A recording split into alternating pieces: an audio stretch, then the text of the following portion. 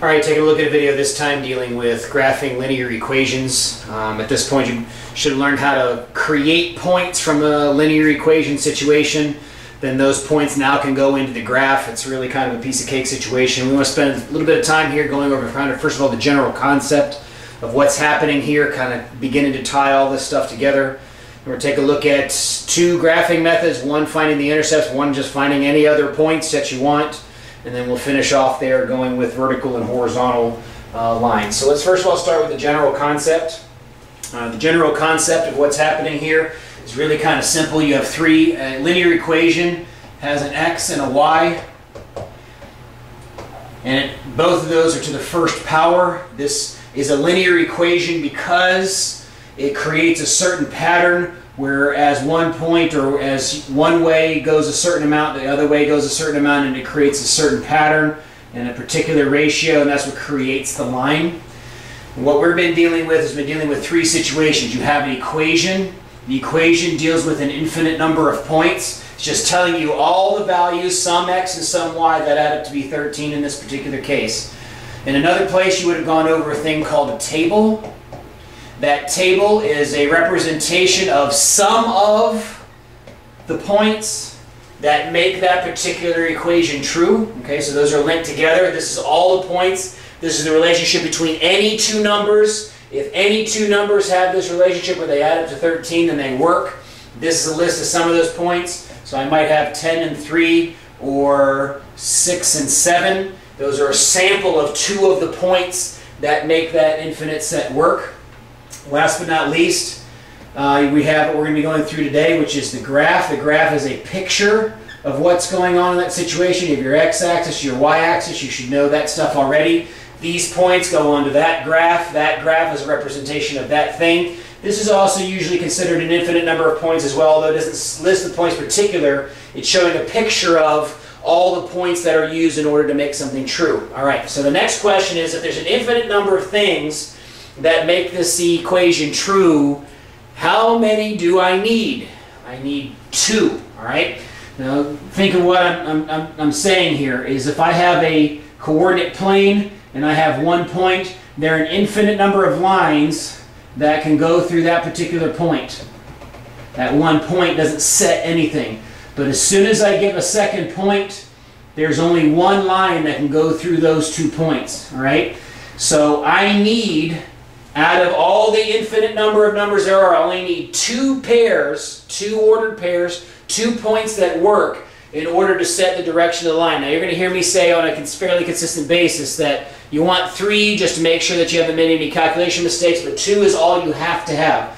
This is the same concept, the same idea as aiming something. If you were shooting a rubber band, I don't know if you've ever shot rubber bands with your finger here, but you wrap the rubber band and then you kind of aim like this and then you let go and the rubber band goes. That aiming process uses those 2 points. All right? I have a bow and arrow. When I pull back my bow, I look through one, I've got another. Those 2 things together set the line where that arrow is supposed to be able to go. That's the concept, the idea, same concept or idea of what's going on here. So you have the equation. That represents an infinite number of points. You have a table that is a sample of some of those points. We will use tables to get to the graph because once I have 2 points here, I'm able to make the graph from that point. All right, so let's take a look at an example here.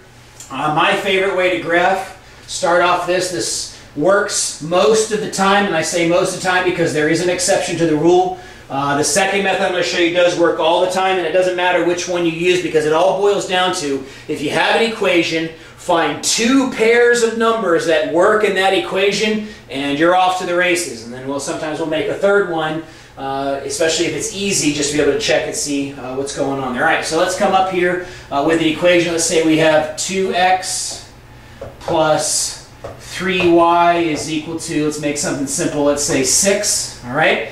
There's a linear equation, x to the first power, y to the first power. Oh my gosh, how do I graph this thing? It's a piece of cake. What do I need? I need 2 points. The easiest way for a lot of people is a concept that's behind this, and that is you plug in 0 for x and 0 for y, and you see what goes with those 2 things. Now, why does that work? Real quick, the reason on the y on that is the x-axis. Every line just about has to go through cross the x and the y-axis. Again, there is an exception to the rule. But every point along the x-axis has a y value that is 0. So what I'm doing is I want to figure out when does this or where does this line cross the x-axis. Every point on the y-axis has an x-coordinate of 0, so that means I'm trying to figure out where it crosses the x-axis. Those are 2 points. As long as it doesn't go through the origin, it gives me 2 different places that I can be able to go through there and find. Now this is the reason. Another reason this is an easy method is because plugging in zeros is a piece of cake. Okay, you can plug in zeros and get easy answers. You plug in x is 0, that makes this go away. So I end up with 3y is equal to 6, so y is 2. Then I plug in y is 0. 3 times 0 is 0, so that makes 2x equal to 6. So this is 3. It's that simple. I already have 2 points. They were easy calculations because of the zeros. The point 0, 2 is there. That is on the y-axis. X is 0 on the y-axis. Here y is 0, so it'll be on the x-axis. 1, 2, 3. And I have that point. I now have 2 points. 2 points are enough to set the direction of the line. And off goes the line. All right? Now, I told you that there are an infinite number of points along this line. There are. I found 2 because 2 is all I need in order to say, here it is. But whatever point is right there will work in this equation. Whatever point is right there will work in this equation. Whatever point is right there, yes, right next to that one, just off it just a little bit, that point will also work in this equation. All of these points, that's what the graph does. Every point, every point, every point, every point, every point, every point, every point, every point, every point, every point, for infinity that way and infinity that way will work in this equation. There are an infinite number of things. It doesn't have to be whole numbers. It could be any little fractiony, decimally little thing there, as long as those 2 numbers together go in this equation to make it true. It ends up working. Now this is only using 2 points. If I made a calculation mistake, I'm not going to be able to pick it up on the graph. I'll show you how to fix that on the next example. This is one way to graph. This does not always work. There is an exception to this particular rule. That exception would be as if this is a 0 over here. Now I have to go through and find a different point to be able to go through and work with, and I'll show you that here in the next example. All right, so that's that. That's my favorite way to graph. I know off my head right off the bat whether that's going to be equal to, the intercepts are going to work in that case or not. So it works out pretty quickly. All right, so the second, or the next way of being able to go through things is just to use a table. Now, I'm just going to show you a different format, just simply because it's easy to make the equations from here. It doesn't matter what format I'm in. All I need is 2 points. Is this a linear equation? Yes, it is, because it's x to the first power, y to the first power. So this forms a pattern that turns out to be a line. Now, I only need 2 points. In this case, y is solved for, so it turns out that it's easy to plug in things for x and just let the equation tell me what things are for y. Now, I like to pick nice, easy numbers, so I'm going to pick 0. Not going to put a 0 over here this time. 2, 4. I picked 3 points because I want, if it's going to be easy, and this one's going to be easy, to be able to tell me, yeah, this is on the right pattern. That way I can try to catch myself if I make a calculation mistake. All right, plugging in 0. 2 times 0 is 0. Minus 3 is negative 3. That's 1 point already. Plug in 2. 2 times 2 is 4. 4 minus 3 is 1. And then plug in 4. 2 times 4 is 8. 8 minus 3 is 5. I didn't have to go by 2's. I could pick anything I want. There are an infinite number of answers. I just need 2. I got 3 to make sure that my pattern's good. 0, negative 3 is on the axis. On the y-axis, x's are 0. Y-axis, x's are 0. 2, 1. So let's go out here. 1, 2, 1, roughly speaking. And then I'm just going to check it with 4, 5. Is it 4 or 5 roughly in the right spot? There's 4, 1, 2, sorry, 3, 4, 5. That's up here somewhere. And it does look like they've roughly fallen on the same line. Sorry for my bad drawing there, but that's the idea of what it is that's going on here. Again, this is a sample. It's a table. It's just a few of the points that make this particular linear equation true. There are an infinite number, okay? A few in the table, and I do the best I can, the easiest I can to be able to find what's going on here. These pairs are pairs of numbers where you put one in, put the other in, and they make that equation true. Because of the pattern they make, it's called a linear equation because it makes this nice, easy equation that's going on here, all right? There are an infinite number of more answers. This one is an answer. This one is an answer. All these in between here are an answer, and so on and so forth, okay?